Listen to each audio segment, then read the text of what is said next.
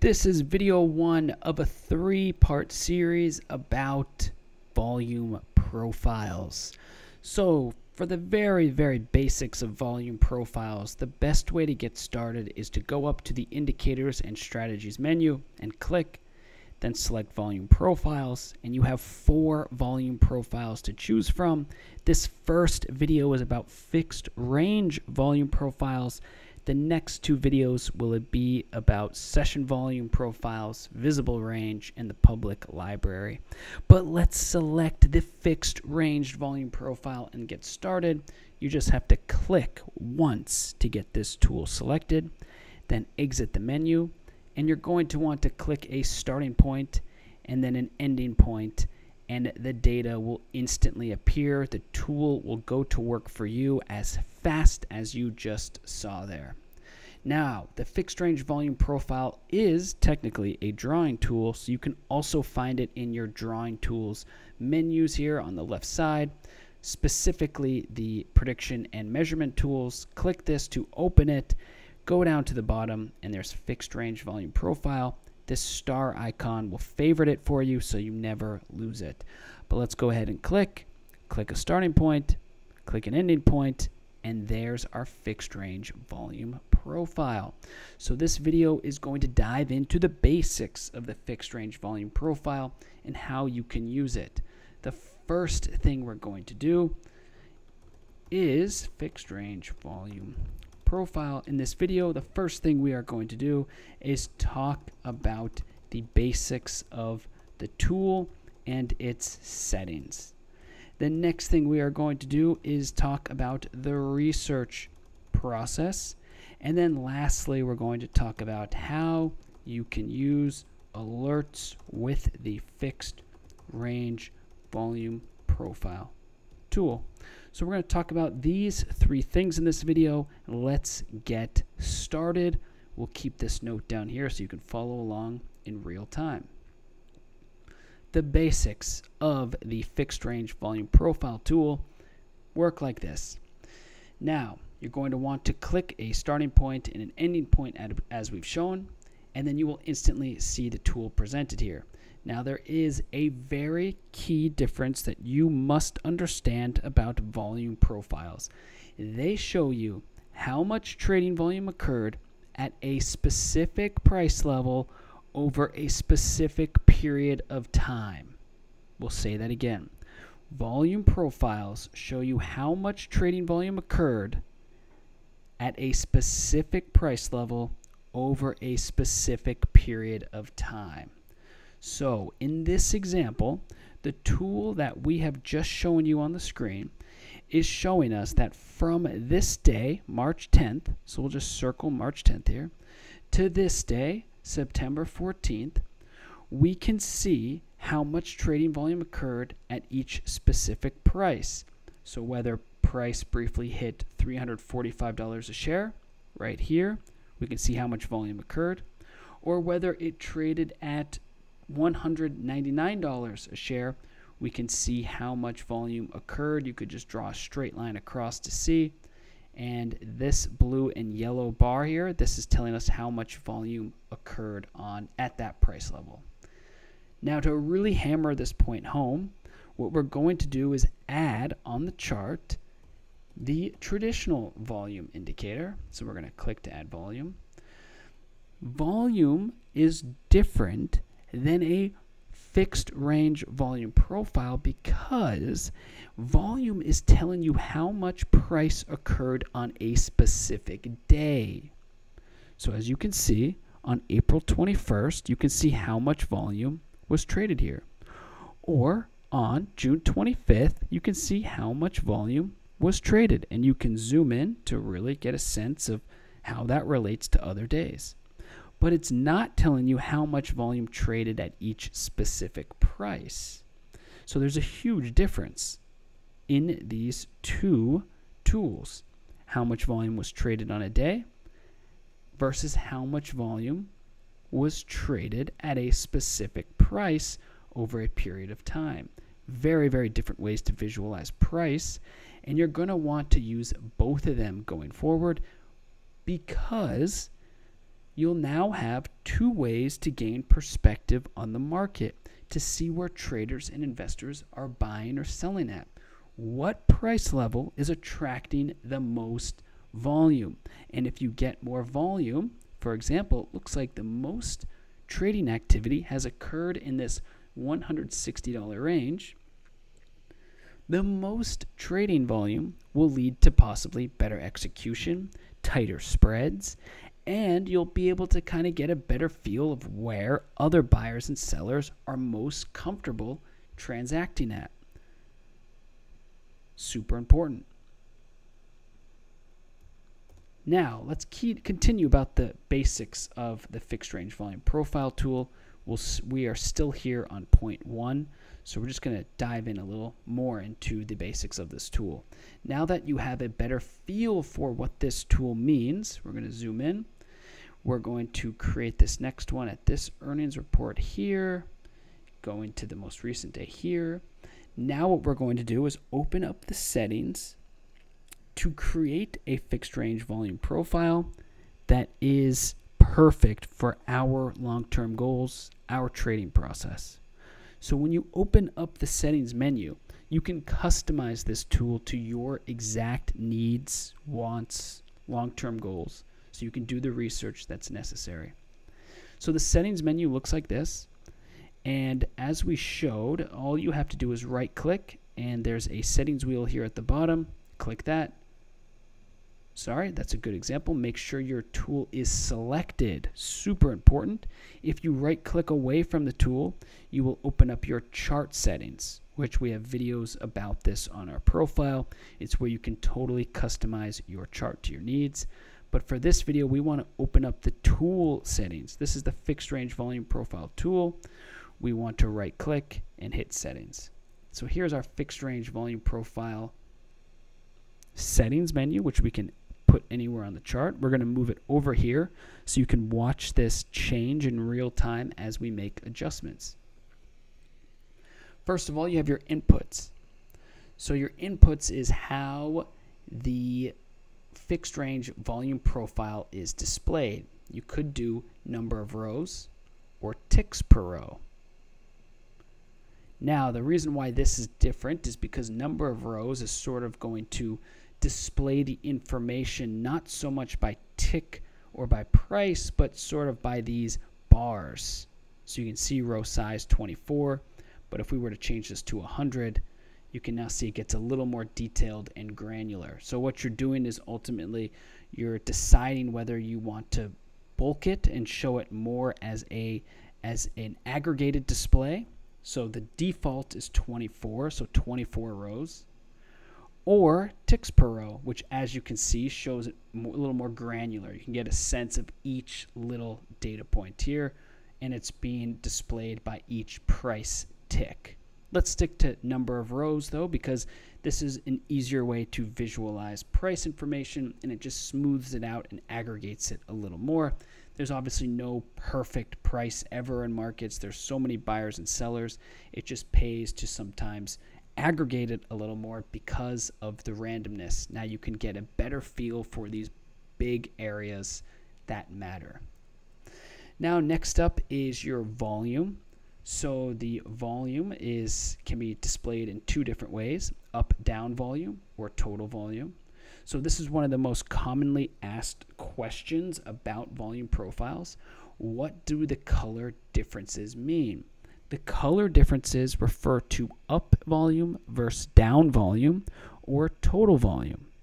So total volume implies, please just show me the total volume. I don't care if it was a volume on a price that closed lower than the last trade or higher than the last trade.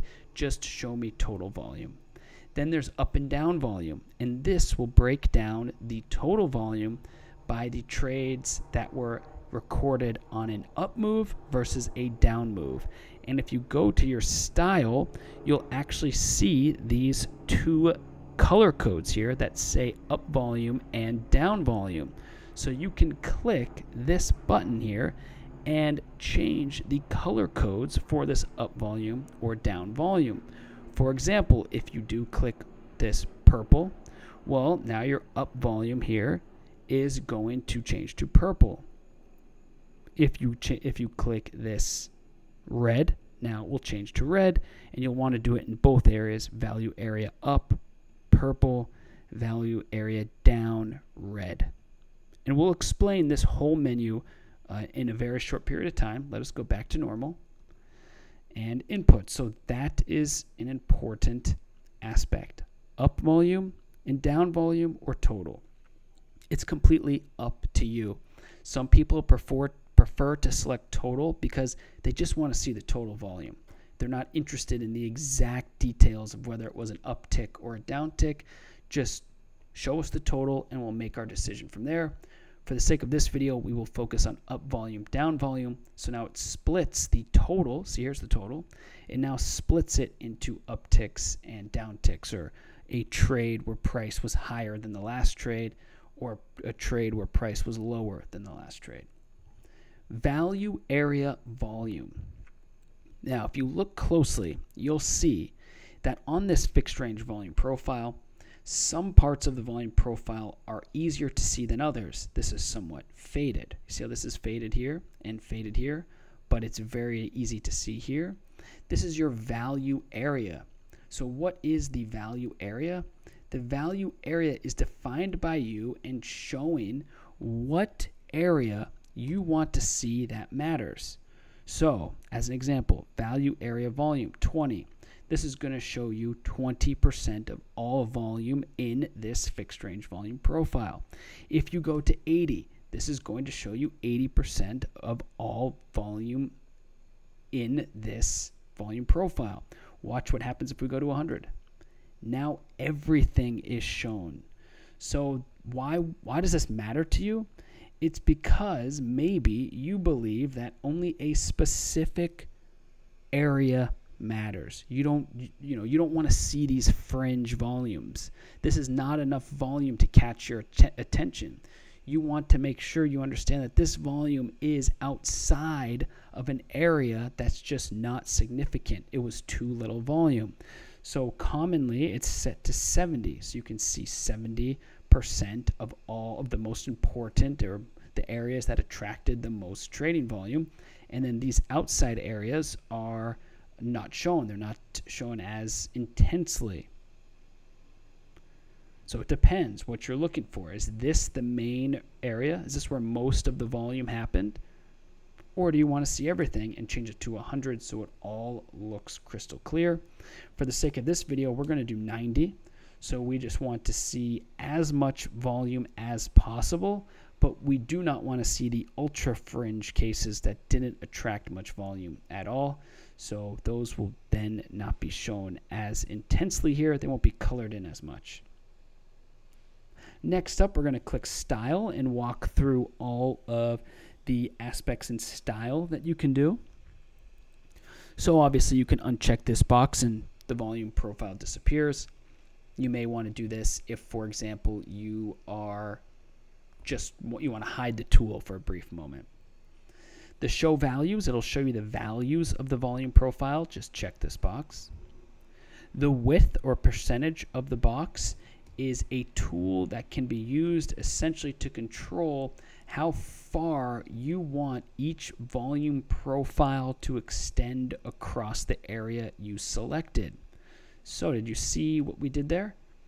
We changed this to 90, and now the point with the most volume extended almost entirely across the chart.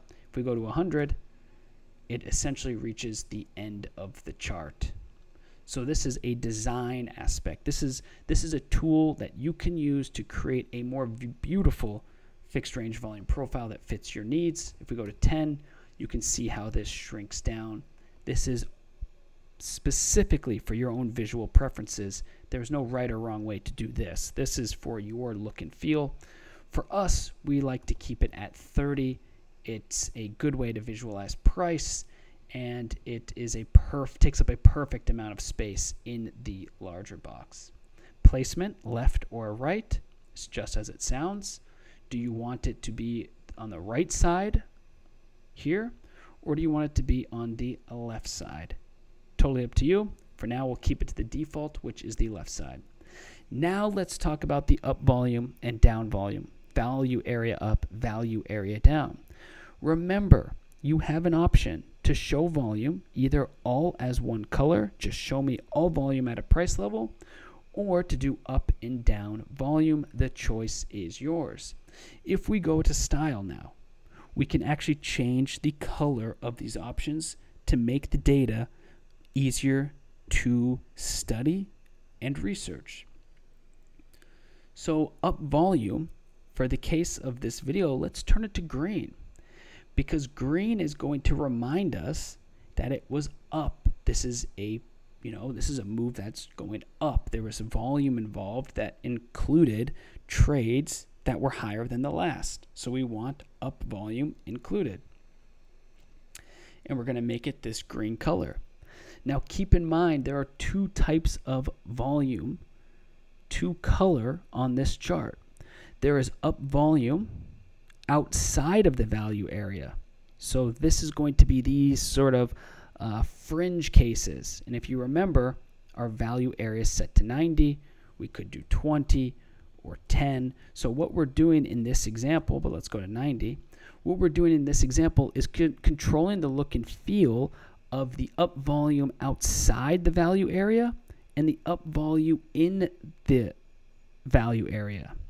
So up volume outside, up volume in the value area. The value area is the most important part of this chart because it's the area that attracted the most volume that we want to see.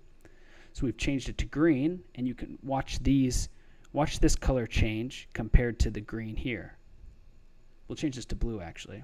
So now you see value area up. This is the area that we care about. Change to blue. This is green. We don't care as much. But for simplicity, we want all value areas or up volumes to be the same color. So let's go to green. Let's change them both to green. There you have it. Let's also change this opacity. You can see now it's even harder to see. And now the value area down, we're going to change to red.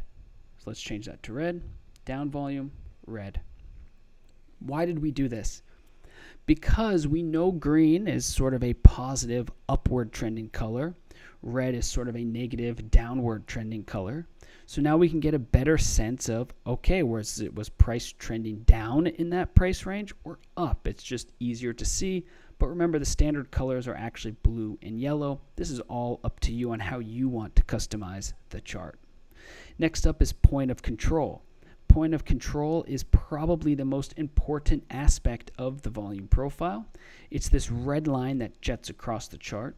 And point of control tells you the price level that had the most volume. So this red line that shoots across is telling us that 209.80 or 210-ish has had the most volume. How interesting is that? Now you know about $210 per share on this chart attracts the most volume. Tons of buyers are buying, tons of sellers are selling. Something is clearly happening here. There's liquidity, there's volume, there is probably very little slippage. Spreads get tighter. Now you know. And it's so easy that it just took clicking the starting point here, ending point here, and we can see our point of control. Now we can adjust the point of control to our needs. POC stands for point of control. We could also hide it. See how it disappeared?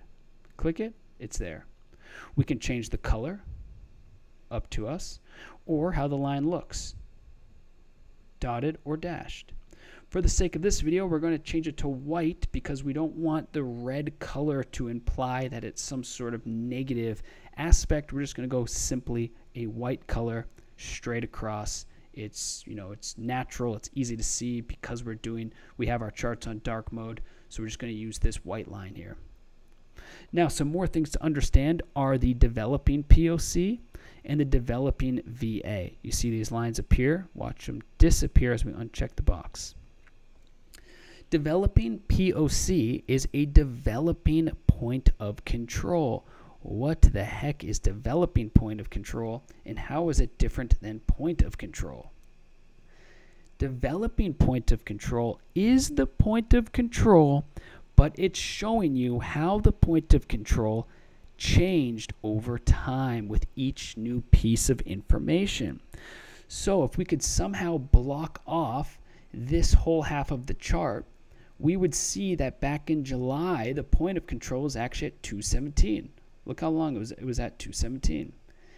And it was still at 217, still at 217, still at 217, and only just recently, on September 8th, in the last few days of trading, did the point of control drop to its new level of about 209, 210. But prior to September 8th, the point of control the whole time was actually at 217.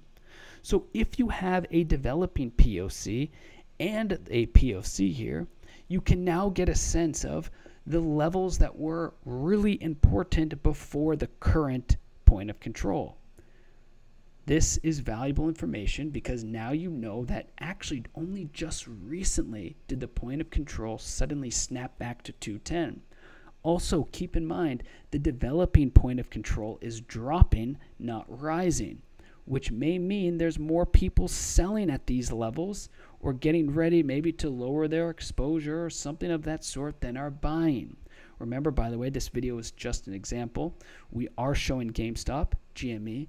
This is one of the most epic short squeezes to happen in market history. You probably have now read about it. You can see this chart. It went from $4 to almost $200. At one point, it was $470. So this is a very epic moment in market history. It may not even be over yet, but we're just using this video as an example. We are not saying to buy or sell ever. We're just showing you how you can use fixed range volume profile to get started and all of the settings that are available to you so you can create a fixed range volume profile that is perfect for your needs. Okay, let's open up the settings menu again. And here is our developing value area. So we've talked about the point of control. This is the price where the most volume has traded, right here. Developing point of control. This shows point of control developing over time as new trading activity comes in. So now that you know what the developing point of control is, the developing VA is your developing value area. So if you remember, in our value area, we wanted to see the most important points or the most important price levels where most of the trading volume occurred. So we selected 90. We don't want to see 100%. We don't want to see every little aspect of trading, but we want to see the majority of it while subtracting the little bits. And when we have developing VA, not subtracting, sorry, but not showing it as strong of a color, it doesn't matter as much to us. And when we have developing VA, we can now watch those levels change in real time. What's cool about this is you can see that the price has been squeezing. It's been getting tighter and tighter. It's sort of developing downward pressure, whereas here it's sort of widening out a little, now potentially starting to tighten up a little bit more. And this is the developing value area. So you're seeing the values, the trading volume that you believe is important, change over time as new price information comes in. These levels are getting less and less important until the current value area was created, which is here. You can see right here it fades. These bars are not as strongly colored. And you can see even here, we draw a line across, it's not as strongly colored. So you can use the value areas to get a sense of trend. Where is price and volume getting stronger or weaker relative to what you want to see? We're going to uncheck this. Your coordinates, well, guess what? You could customize your coordinates start to finish. So maybe we had our coordinates wrong when we selected the chart using this tool. So what we could do instead is open settings and do 230 and then do 300. 300. There was no price information at 300 in this instance, so do 230, 299, and now we've got our coordinates set. We're going to double click, and what we're going to do next is go to visibility, and this is where you can see the visibility depending on your time frame. So if you want to see this on a daily chart, keep this box checked. If you don't want to see it on an hourly chart, well, watch this. We go to 1 hour, it's gone. It's because we turned it off in visibility. Let's go back to daily, and here it is. So it will show up on a daily chart, but not on an hourly chart. So that is the settings and the basics of the fixed range volume profile. This is video number 1. We will show you a few more examples of how to use this tool, and then we will wrap up and hopefully show you videos 2 and 3 right after this. So please stay tuned if you've managed to stick around for this huge 25-minute tutorial. So we've talked about the basics of the fixed range volume profile tool and its settings. We've gone through that. You now understand its settings. Well, let's talk about now the research process. How can you actually research ideas with this tool? We're going to show you 1 or 2 quick examples or how you could even possibly trade with it. The first thing you want to do is find a price level that matters. Maybe something really big happened on a specific day, or maybe something caught your attention and it's just sort of changed the dynamics of the chart and you want to research that further. You're looking for an entry to short or to buy or just to study for your own, your own curiosity. Well, in this case, this is one of the largest short squeezes in history, and one of the biggest days in that short squeeze was this day right here, January 13th, sort of the start of the squeeze. So to start our research process, we'll click Fixed Range Volume Profile, we'll click our starting point, we will then click our ending point, and just like that, we can now get a volume profile showing us the levels that matter most, as well as getting this feel for this $50 level that got the most volume, because this white line is our point of control. So this area means that from the prices of $60 to $30 attracted the most trading volume. And by the way, always make sure that when you are doing these studies, you are aware of the difference between log charts and non-log charts, because log charts measure the scale by percentage, the percentage change from one price to the next, whereas these non-log charts are just each unit, each $1. It's fixed no matter how high or how low you go. So now that we've done that study, we're now going to say, well, this doesn't help us too much because price is already at $200. But we're being told the most volume happened at around 50. So, well, we could place a buy order at 50 and maybe one day it'll come back. We want to get involved when there's a ton of volume. But is price suddenly going to just drop from here to 50, a 75% drop? Maybe, maybe not. But that is quite rare. These types of drops don't happen often, and maybe we want to establish a position sooner rather than later. So what we would do in this research process is go a little shorter on our time frame. We'd zoom in a little. So we're going to now go to a 4-hour chart, and we are indeed going to zoom in on this chart. And instead of going back from when the squeeze started, we're actually going to go back to the first earnings report after the squeeze, go through this earnings report and the most recent earnings report and see what the data tells us. So let's select our tool. Looks like this was March 24th. Remember, earnings reports are really important days because it's when new information becomes available about a company. You're told about its revenue, its earnings, the management team talks about it. It is the foundation of it's what drives a company. How much money are they making? What does their future outlook look like? So now that we've done that, we actually see a new level. It's pretty interesting, $160 per share. And if we want to zoom in again to get even more information, well, we could go to a 30-minute chart,